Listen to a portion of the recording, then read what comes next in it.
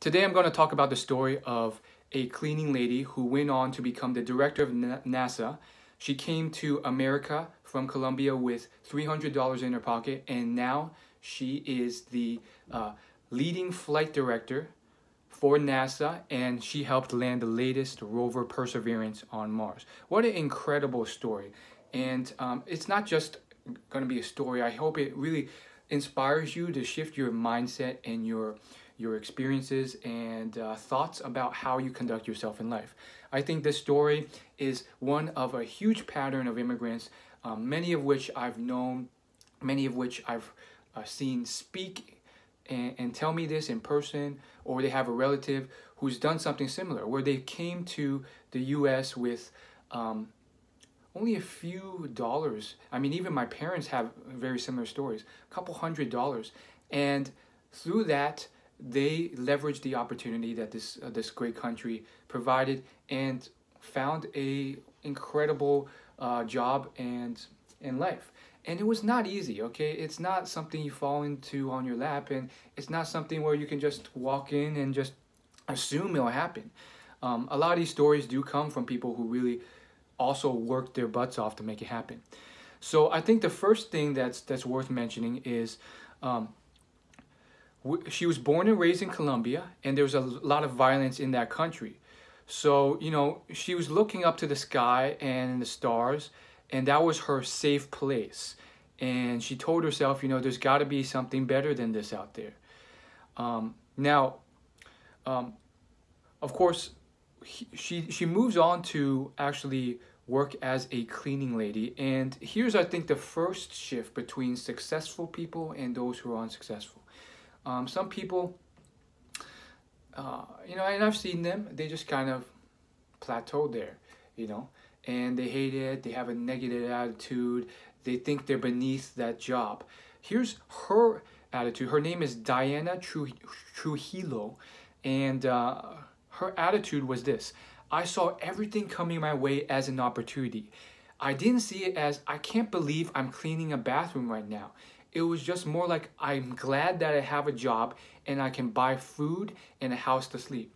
And so I think that all of those things make me, and even today, helps me see life differently. Think about that. Think about how wonderful that attitude is. You know, a lot of people, even those born in this country, you know, they get kind of enamored and fantasize about this optimized, you know, perfect life, perfect job, and this like passion that they just love, and it's super fun, it's not work, and they make a lot of money. And unfortunately, for some, that can cause this kind of elitist attitude, and just kind of like a poor attitude almost, like, you know, I'm beneath this job, which causes them not only to do a bad job, but to kind of drag down others with their attitude. And, you know, it just spirals down into either plateauing or, you know, even worse behavior. Instead, you know, she saw this as, you know, this is something to be grateful for. And that attitude really kind of helped her level up, as well as enjoy her time in the job. So Diana was raised in a family that, like many other across Latin America, believed a woman's place was in the house, taking care of her husband. Diana's mother dropped out of medical school when she met Diana's father. When they divorced, Diana and her mother were left with nothing. We didn't even have food. We'd boil an egg, we cut it in half, and that was our lunch. Jeez, these stories are crazy. I remember just laying down on the grass and looking into the sky.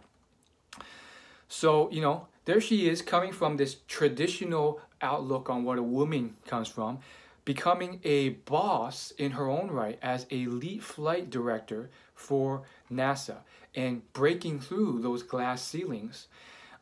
Think about that. Think about all that's come to her. And also think about how long it took. It took her 30 years in the making. And that is also a huge thing. You know, it's not something that happens overnight. You're not just going to just jump from $300 in your pocket, cleaning lady, to, you know, director of NASA in a year. People want things so quickly now, and, you know, you have to realize it's the journey. You don't have this attitude of, oh, this sucks, because, you know, it's going to take you longer than you think. 20, 30 years. You're not just going to get to this high peak level of your dream job overnight.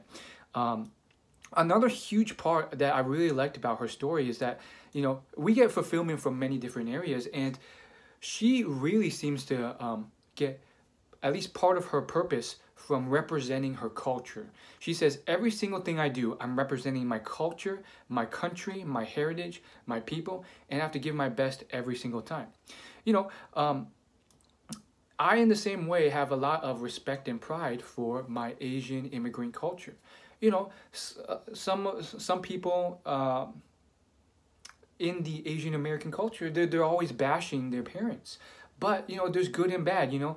There's stuff that maybe, sure, there maybe could be improving as parents, but at the same time, there's a lot to be proud of. You know, a lot of these people, they come to this country and they work their butt off. They have very little. They study their butts off. They either do well in school, they find some other way, and they build a livelihood that would have been much better than anyone else here.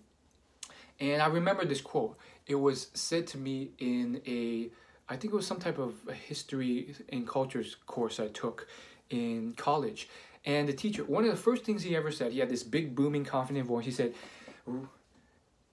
the only person who is not an immigrant in this country is someone who is 100% Native American. Raise your hand if you are 100% Native American. He said that there's a classroom of 300 people who was stacked full, not a single soul raised their hand. And he said, okay, what about anyone who has partial Native American blood? Raise your hand. This is your country, and everyone else is an immigrant. And I think 0 or like 1 or 2 people raised their hand. And then he made a little joke saying like, sorry what we've done to your country and so forth. But it really just goes to speak to, like, you know, there's a lot of hatred around immigrants or different people, and I would rather spread a message of love. You know, when you really look back to our history and roots, we're all immigrants into this country. So let's make the most of this planet, preserve it, and so forth. So anyhow, back to this story. I want to keep this short because, you know, turns out YouTube likes short watch times. So check this out yourself. If you search it up, you'll find it. She was on CBS News. Incredible story. Her name, once again, is Diana Trujillo. If you want more details on her story, yeah, you'll find it if you search it up. I think it's just incredible. And she even has an Instagram if you want to follow her on there. And I think if you look at her progression, it's definitely, you know, incremental. She went to one school, transferred to the University of Florida, then she majored in aerospace engineering. It seems like, you know, well, there's a huge rhetoric now that's from most of the entrepreneur community saying, you got to drop out of school, college is useless. It depends on where you're going. For her, she definitely wanted to be in aerospace engineering, which is definitely a tough program. I knew aerospace engineers in my time and who were studying to be that. Not an easy program, especially one that's severely dominated by men. And for her to be a Latino, which only represents 8% of the science, technology, engineering, and math STEM program, it is just very admirable.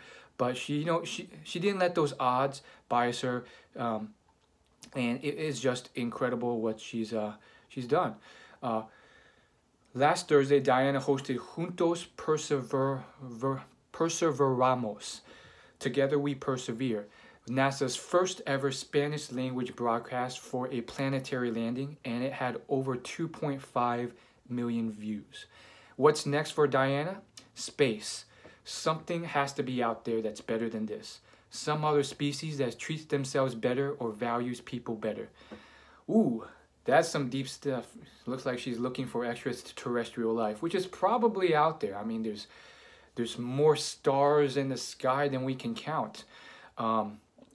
So very interesting stuff. Great story. Hopefully it inspires you. Like, subscribe, comment.